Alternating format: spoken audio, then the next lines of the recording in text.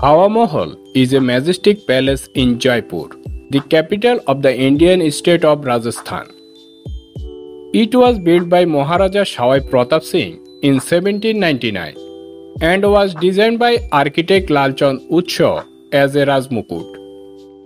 The Hawa Mahal was built especially for Rajput members and especially for women, so that the royal ladies could watch the daily drama dance in the estate below, as well as have a beautiful view of the city from the window.